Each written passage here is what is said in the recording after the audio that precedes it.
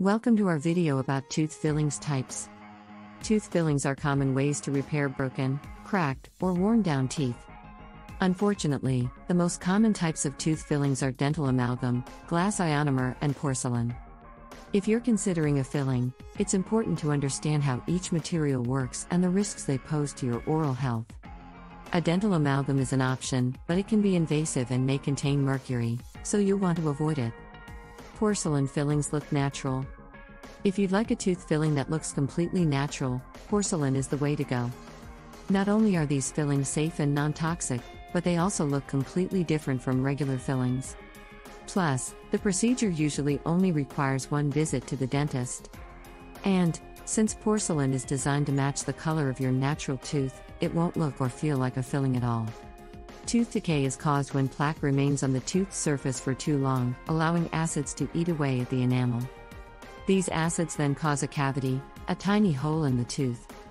If left untreated, the hole can grow to a significant size, causing pain and even tooth loss. For these reasons, porcelain fillings are a better choice than metal. Although they can cost more, they are still more aesthetic than their silver and metal counterparts. Another benefit of porcelain fillings is that they look completely natural, reducing the likelihood of a crown.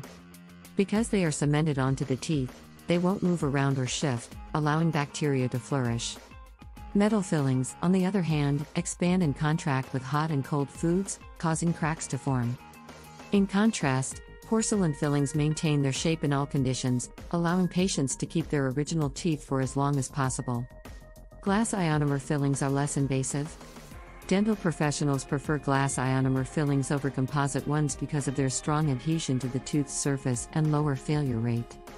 Glass ionomer fillings are also less noticeable than amalgam fillings, which are the most common types of tooth fillings.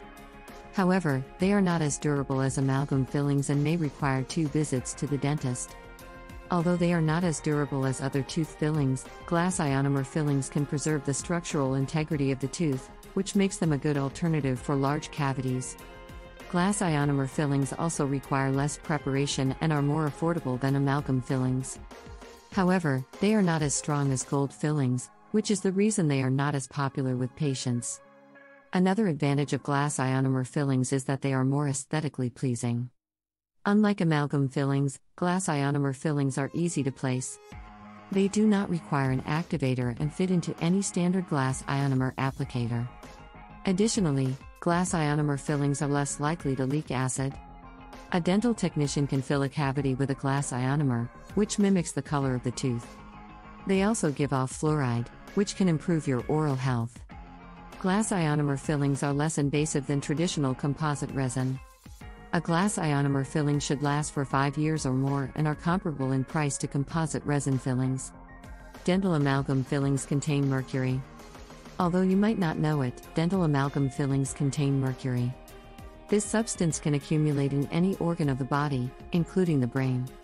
As much as 80% of the vapor from amalgam fillings is absorbed by the lungs, passing through the bloodstream to the kidney, liver, and gastrointestinal tract. Mercury that accumulates in the brain has a half-life of several decades. As a result, this metal poses a serious risk to human health. Although the FDA has deemed dental amalgam safe for people over 6, there is no solid scientific evidence to support this safety claim. However, limited studies have suggested that mercury vapor exposure can cause harm to fetuses and nursing babies. The FDA recently raised the danger classification of dental amalgam from Class I to Class II, requiring more stringent regulation. Despite this, a recent investigation has cast doubt on the safety of mercury-filled dental amalgams. The toxic effects of dental mercury can vary from person to person. Symptoms may be present immediately or they may occur years later. Individuals' response to dental mercury is influenced by a number of coexisting factors, such as gender, age, health conditions, and a number of amalgam fillings in the mouth. In addition, genetic predisposition, dental plaque, and dietary habits may influence a person's personalized reaction to dental mercury. Indirect fillings are used when there isn't enough tooth structure to support a filling. When a tooth is too damaged to support a crown, an indirect filling is used instead. In this case, a dental lab will create a crown or filling from a ceramic material. An inlay is a similar procedure, while an onlay covers one or more cusps. These are also sometimes called partial crowns. Temporary fillings aren't permanent and usually wear out within a month.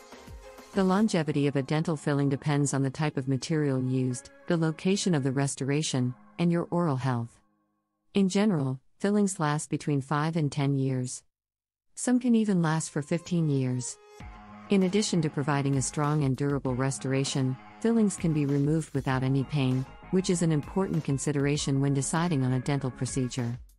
There are several types of dental fillings. Composite resin, gold, and silver amalgam are common materials used. Indirect fillings are more expensive than crowns and may require several office visits. Composite resins and glass ionomer can chip off the tooth, making them less attractive.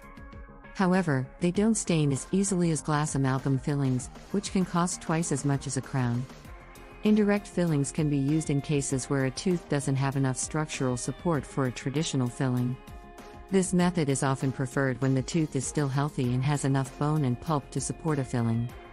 A direct filling is usually completed in one dental appointment, but if it doesn't, indirect fillings may be necessary. Composite resin fillings are durable. If you have decayed teeth, you may be interested in learning more about composite resin fillings. The material is made of urethane dimethacrylate, PMMA, and contains glass, quartz, silica, and pyrogen. Composite resin fillings are more durable and cost about 1/2 of the price of amalgam fillings. While they last longer, composite fillings are also more costly and may require more frequent replacement. A composite resin filling is applied to the tooth in layers and cured with a dental-grade light.